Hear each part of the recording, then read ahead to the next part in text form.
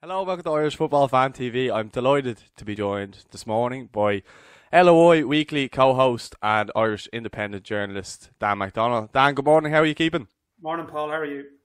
Good, good. How are you keeping throughout this coronavirus? Obviously, you're keeping busy and on top of things. We have, I've seen a piece this morning regarding Niall Quinn, and people are going to be grilling him regarding the League of Ireland return. So, what is the story there? Obviously, you've done a piece this morning, so do you want to tell us about that? Yeah, well, I mean, as you said, like this has been a story that's been going on for, for a couple of months now, and the whole debate around the future of the league and where it stands in 2020, we're no clearer to solving it. I mean, I actually had a few days off last week and thought, there might be a resolution, and yet now we're in a situation where we might know where we're going to stand until the middle of June. So what's happening this week is that basically players in the league, the representatives of the players at the respective, sort of professional, semi-professional clubs have requested a meeting with Niall Quinn just to ask what's happening, on a number of levels. I mean, we have a situation this week where the clubs that are in Europe, the four clubs in Europe are back. They're starting to undergo the COVID-19 testing with a view to playing in a European preparation tournament in July, and they are still planning as though they will have European games in July, August, although there's a debate about what may happen with those matches or how they may play themselves out.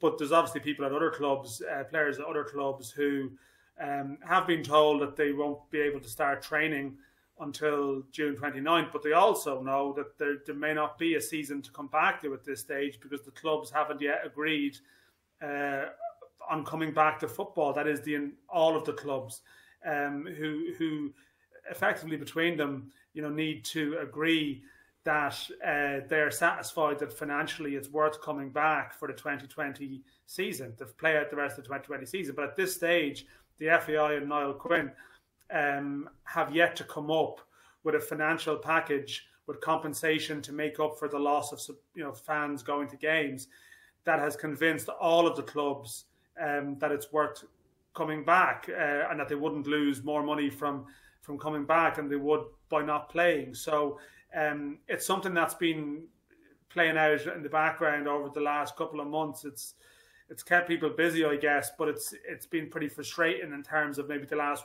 couple of weeks. It's slowed up, and I think players just have a lot of questions that they want to put to Niall Quinn, and probably a lot of questions that fans and other people might have too. Yeah, like 87% of, I think it was the players came out. I was at a survey, I think they did, and they all want to get back playing. It must be so frustrating. I think you did a piece as well, or you put out a tweet on it, like that we're like the only league with no kind of plan to get back. And I think even the Moldovan league, I think it was, had a structure in place, to get back playing. And I don't know about you, but I wouldn't know of any Moldovan actual league team. Like, I obviously know the national team, but not a league team whatsoever. Not even one team. Like, yeah. See, the problem is that, naturally, like in Ireland, our culture is so heavily influenced by what's happening in English football, and we're listening to all the debates about, say, Project Restart and what's happening in the Premier League and the Championship, and maybe even in Scotland. But the point I made in the piece a couple of weeks back in the Independent was we really should be looking at the other summer leagues in Europe, because we are a summer league. Our season, wasn't due to finish in June, July, and a lot of decisions that have been made, in England and Scotland and other leagues around Europe that either cancelled their league, abandoned it, or agreed at points per game, or tried to play and are back playing, as we see in some cases. They reached that decision from the perspective of, well, this season is going to end in a month or two anyway. So players will have received most of their contract money for the year, etc.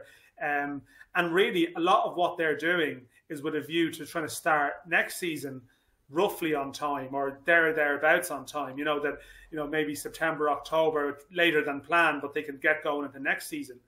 Whereas here, our season is due to run up until October, November. Yet, of all the 12 summer leagues in Europe, we are the only one that's talking about, well, maybe we should abandon our season. Maybe we should call off our league, when the other 11 leagues who are summer leagues, they're all, across June, July, or already, they are playing. So in theory, time should be on our side here, big time. That we may have to push the season back, but we're not under the same pressure to finish our leagues. Because, for example, we already know who's going to be in Europe because those places were decided last October, November. Yeah.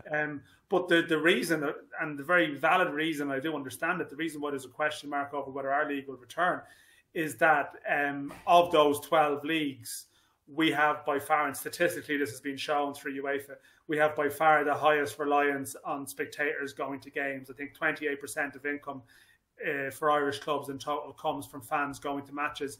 And clubs don't know what they're going to do without, or some clubs don't know what they're going to do without those fans coming to their game. So that's why we are in the position that we're in. But we are the only league in Europe with our calendar that's talking in terms of waiting until 2021. And as time goes on, that looks, I mean, it's not really, like, this is all about health, and this is all about, the health crisis, and of course, but the reasons why football may not return in Ireland this year are less so about public health now and just more so about the health of clubs.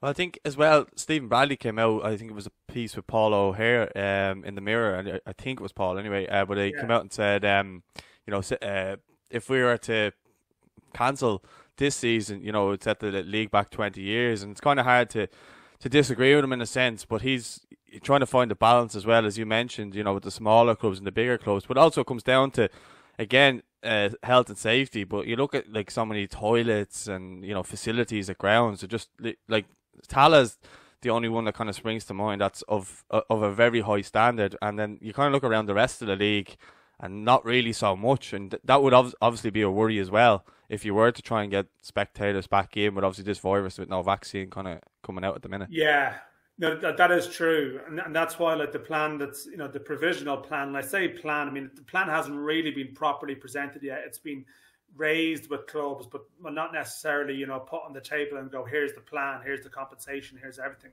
But like the plan as it stands would involve only a small number of grounds being used, with Tala being amongst them.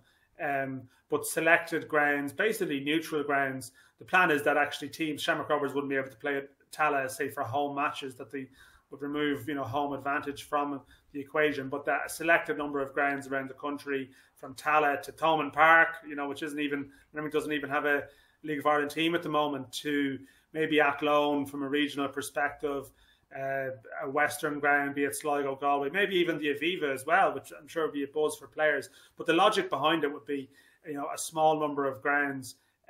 This is without fans, but where the FAI would be able to run like a sort of the health and safety operation to ensure that testing and all this, and rather than say 19 different clubs all trying to put their own arrangements in place, that they centralise it to 5 or 6.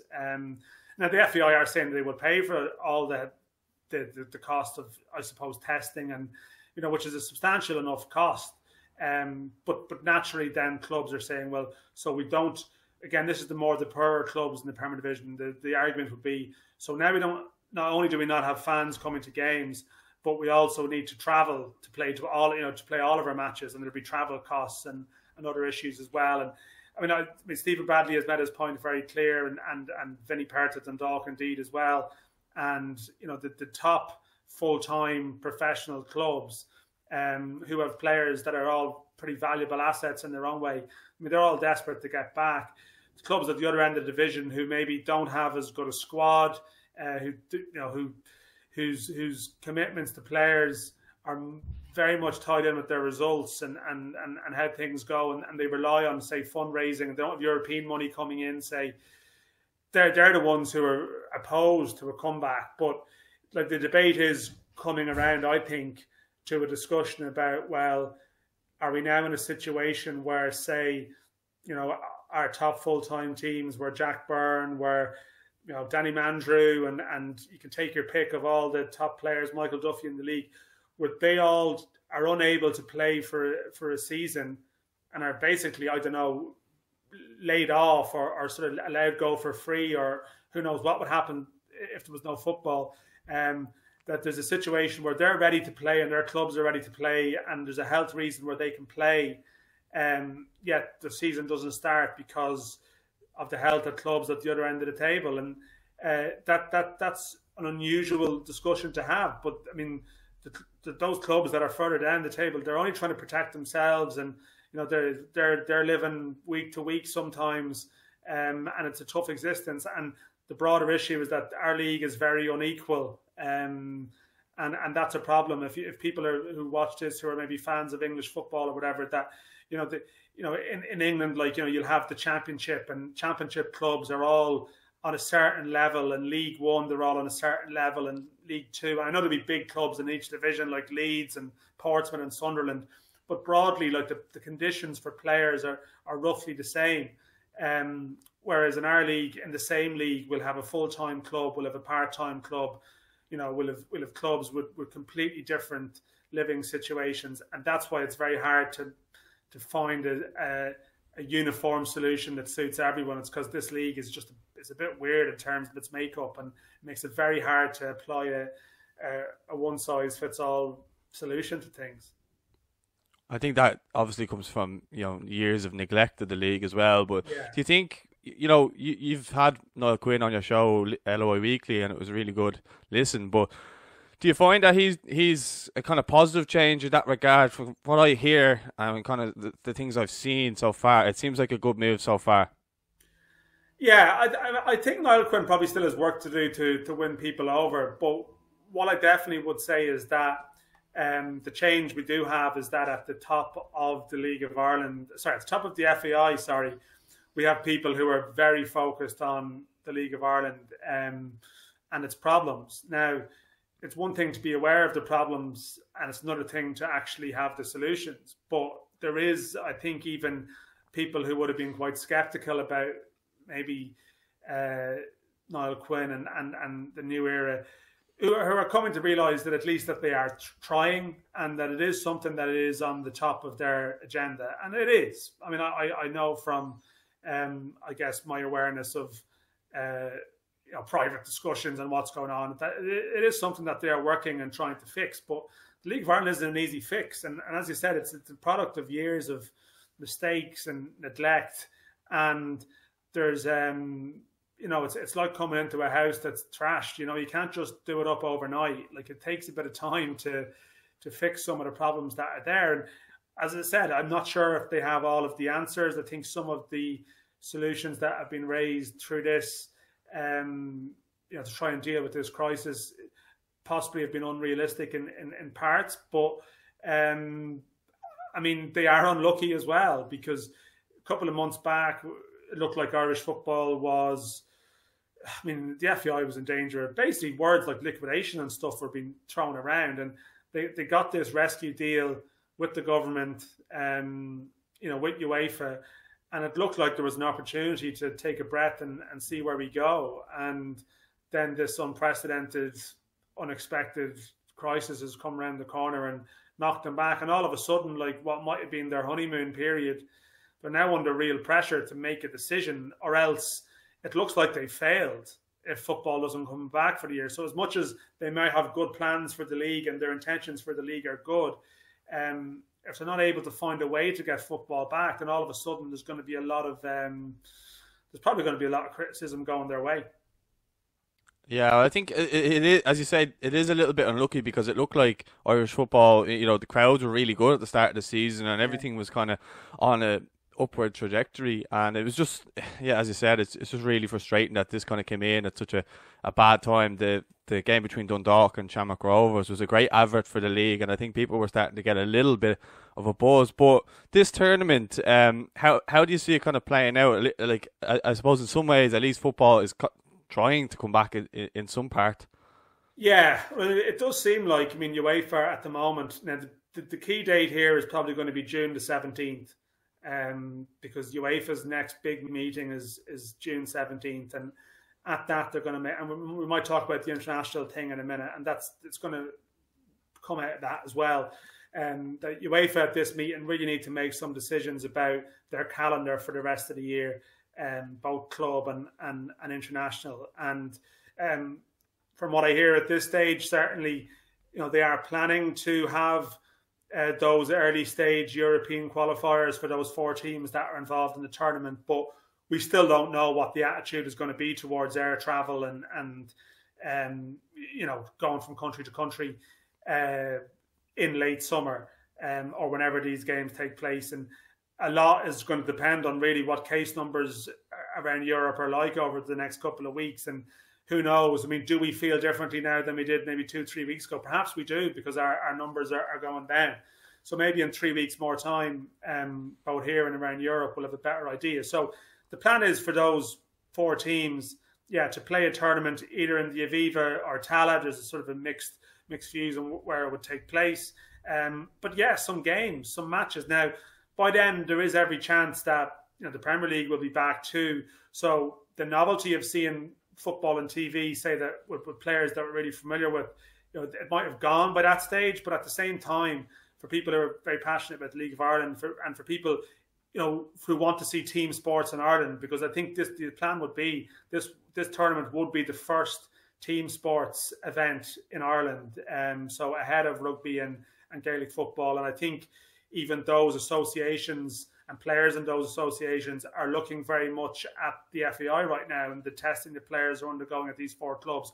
How are they doing it? How are they paying for it? I think there's going to be 12 tests before they played at those games. But I mean, I think there will be an appetite. You mentioned that Rovers Dundalk game, which was so entertaining. And it's a chance for, the best players in our country to get back out on the pitch. And we hope that all things go well with tests between now and then. But it's almost an attempt to try and give us all a bit of confidence that we can play team games, we can run behind closed doors, that maybe by then we're even starting to think about August and could we let a small number of fans in, although, as you said, some of our stadiums are better suited to that than others. But it's something, at least for something to, for players and managers and people to look towards. But of course, it's still a bit weird for them if they don't know for sure that the season itself is coming back. So June 17th is the date, because UEFA are really going to lay out their schedule for the rest of the year then. And I think the FAI and clubs will need to know, they'll need to be able to tell UEFA, well, here's what we're doing in Ireland then too. So if there's one date people want to take away from this where they might know what's going to happen, that would probably be the one. Yeah, we're just going to lastly on the League of Ireland, and say it does come back and fans aren't allowed in. Do you think it would be a worthwhile thing to get live streaming in? And I think you mentioned there it could be huge bragging rights for the FAI if they are the first kind of association back getting sport back within Ireland. Yeah. I mean, the streaming is a big debate, and it's a massive part of this. Now, one of the complications is that the FAI still have a broadcast deal with Air Sport, who I obviously do LOI Weekly with, and with RTE, who are entitled to show X amount of games, as per their contracts. And they also have an overseas deal, but it's just for a betting company. But that limits maybe the opportunity. I mean, let's say, Rovers and Dundalk are playing again, and be massive interest in that match off the back of the first one. But there's every chance that RTE and Air Sport, who have a contract, are going to pick that game and show it live. So as a result, it might be available for streaming, and it'd be the same with Rovers Bows and maybe the better matches. So clubs remain to be convinced, I guess, that there's enough of a demand. Say, and I'm not picking on the clubs, but I mean, these are some of the clubs who are opposed to it, so I'm guessing they're not that optimistic themselves. But if you're talking about a Sligo Rovers Waterford game, for example, may not be as lucrative for a streaming audience. Although ironically, Sligo and for example Cork, who would be in the opposite, I mean, two of the best supporter clubs in the country, really. But will the figures add up? How many people will pay? The FEI, again, this is where they're maybe, they're leaving themselves open to questions about how realistic it is, that they are talking about interest from America and streaming companies overseas. But there's a debate to be had about how many people say, okay, I know there's Irish people abroad and so on, but look, how many people around America and other jurisdictions are going to be willing to pay to watch our league?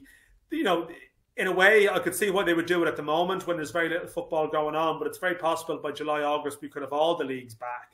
And as a result, you lose a bit of your exclusivity. So this is the debate. Now, I still think that we need to explore streaming seriously, and it's an opportunity to try it, to test the waters. Like, who knows? We could be wrong about this. There could be more demand. People in Sligo who go to home games but don't go to away games might be willing to pay to watch, away matches. Like in England, there's this program called I Follow, which means, fans of, say, Preston or Gillingham or whoever it might be, that they can follow their club and pay to watch their games if they don't travel. Now, at the moment, obviously, we're talking about paying for home games too, which is unusual. But it is worth trying. But the argument that clubs say, well, and Niall Quinn said it in our podcast, that he was trying to say, like, that streaming money isn't going to make or break this, that it would be a nice bonus if it worked. Yet, at the moment, it still seems that they are relying on some money from this, and clubs are saying it's a gamble. So I know I'm going down a bit of a rabbit hole here, but like, streaming is definitely a part of it. But it is one of these things that until you go to the market with something properly, you don't know what the demand is. And it's a question of whether you're willing to take the risk or you're not. And that is actually the central debate over what happens with football here. And streaming is an essential part of it. And I guess for years we've wondered what the demand might be. We may well find out this year. Well, I think that again goes into, I think there's a lot of people within the league, and you may or may not agree on this, but I feel as though they don't like change, and they like the way things are, the way they have everything set in stone. And not every club now, but the majority. And I feel as though when something like streaming or something is mentioned, it's like oh no, instead of, why not just try give it a go and see what happens? Now, I know you said there's TV deals and everything, and that kind of complicates things, but it could be the ideal opportunity. And I think maybe you mentioned obviously other leagues could be back and stuff like that. And if we could have maybe done this a couple of weeks ago, but I'm not sure what the story is with health-wise, that wouldn't have been allowed, though. That's the only thing. But I was going to say, what you're saying, but it wouldn't have been allowed. Yeah, because I was going to say, look at the Bundesliga. Like, I wouldn't be a massive fan of that, but now that's on, and I've been watching nearly every game. But I suppose they have the kind of global audience that we don't, unfortunately. Yeah, but, they've had a better crisis, I guess, as well in Germany too, which is the other thing. Yeah, we're just kind of, obviously we've touched on the League of Ireland there, and the key thing to take out of it is that date you mentioned, June 17th, and we'll kind of know a bit more regarding that, and obviously keeping an eye on Niall Quinn's meeting with the League of Ireland players and squads and that. But onto the international and scene, are we any closer to knowing, if Stephen Kenny's first game's going to be either after or before a few Nations League games, or is that again fall into that June 17th category? It sort of does, yeah. This has changed so many times since March, even, because we went through phases of, okay, there's going to be triple headers in September, October, November, to okay, maybe it looks like there won't be games in September. There might be a massive long window in November, December, where there'll be 6 to 8 games. We've had all phases of, okay, playoffs will be in October. No, playoffs will be in November. Will it be put off till next year? Like, we've had all these debates, and it's all tied in with a broader sort of sum and equation. That, to put it simply, the biggest thing for UEFA financially at the moment is to get the rest of the Champions League and the Europa League played. This season's Champions League and Europa League, because that's worth big money to them. And if that money comes in and those games go ahead as planned and TV and broadcast deals aren't affected, it gives them a bit of financial certainty in some areas for the rest of the year. And it's sort of the same. People keep saying, and this, you'll see this in England, and they don't really, because they don't worry about their finances as much as we do here with our smaller association. People say, oh, well, the Nations League, they'll just scrap the Nations League. Nations League will probably get scrapped. When actually, the Nations League is really, really important for the finances of UEFA as well, because this 10 million a year deal that every association in Europe gets, and the FAI, it's actually less than 10 at the moment, but it's going to climb to 10. It all comes from, UEFA's TV money and UEFA's TV deals. So that's why they need their big marquee games to go ahead. And they need the big Nations League games involving the big nations to go ahead, because that's where the money comes from to go around Europe. So it's like really important that these Nations League matches go ahead. And it's probably more important that the Nations League games go ahead than it is that the playoffs go ahead, because the playoffs are for a tournament that doesn't happen until next June. And I mean, in the initial 2020 plan, we weren't going to find out in March whether Ireland were in the tournament that takes place in 3 months' time. So actually, there's no real need to know until next March by that same sort of logic. So it's sort of been clear probably for a while that UEFA will try and do everything they possibly can to get the Nations League played, and the playoffs are probably next down the list. But at the same time, there's obviously talks and ways of trying to get both of them in, because what we've seen with this big long delay is like teams have had to change managers, not just Republic of Ireland, but Michael O'Neill and other countries as well. Denmark as well, I think. Yeah, so these changes have been happening. So to answer your question, it sort of depends on what happens with the club schedule, because UEFA were talking then at some point, and this comes from FIFA, that maybe they might need to leave September and October completely free for domestic club football. And maybe as well that if they're going to have any travel, the priority will be to try and get next season's Champions League going and get teams qualified for that, and as much as possible for that, because they need the money. And again, they need to get those competitions going and underway. And that international might just be pushed to the side, but that's not decided. They're looking at scenarios, but it is very possible, like hugely possible, that Ireland's next game won't be until November. It's very possible that there won't be a game played in front of fans this year in terms of an Ireland game at the Aviva. In fact, I think the FAI are basically planning off that at the moment, and anything else I think would be a bonus. That if there are games in the Aviva Stadium this year, they'll be behind closed doors. And I think I'm not sure that even if you have a restricted number of, say, fans domestically within games, and you might have like Champions League and Europa League qualifiers taking place, I'm not sure if UEFA want to be encouraging fans, say, traveling, flying, from one country to the next to watch a game.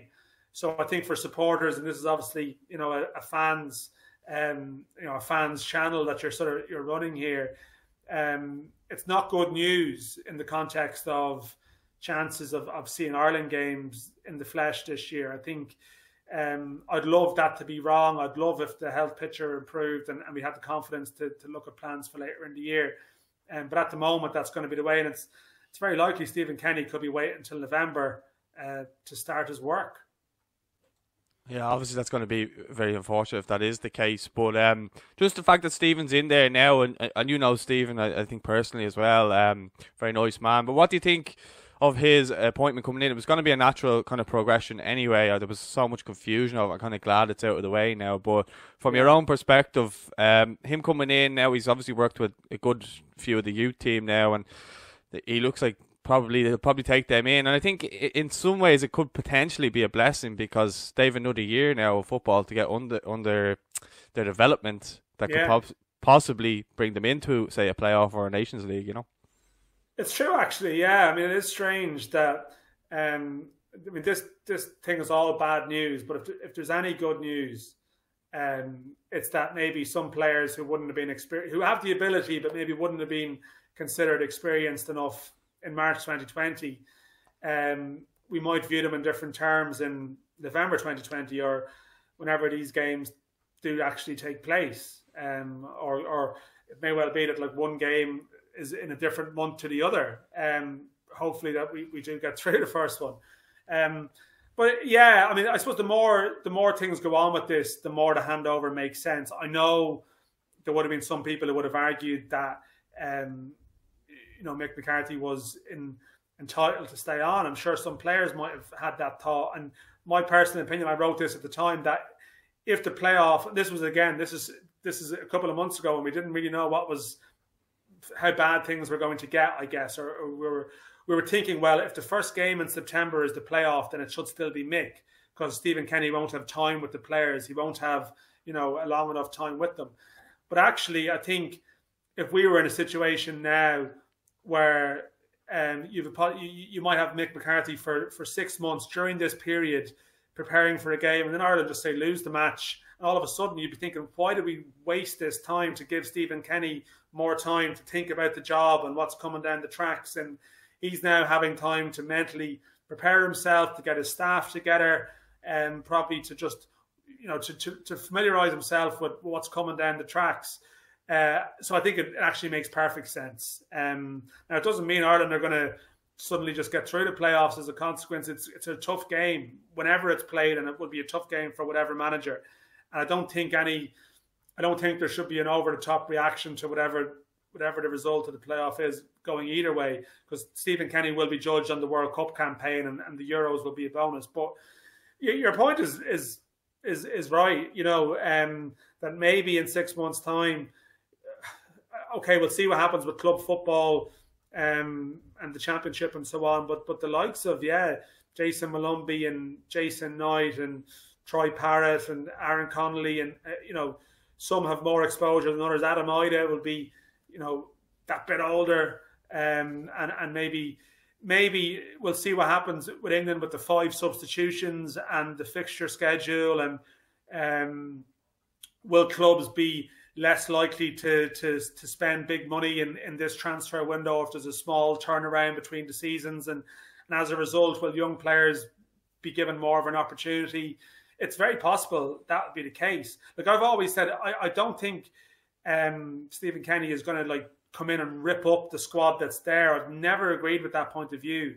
I think he would be more pragmatic than that, and he's not just going to promote young players for the sake of it. I think he will promote young players if he thinks that they're ready, and I think it just so happens that there are some young players coming through with attributes that he will really like. But I think it's wrong to suggest that he's suddenly just going to rip everything up. I think he'll be excited to get the chance to work with some very good players that were there who he might feel there's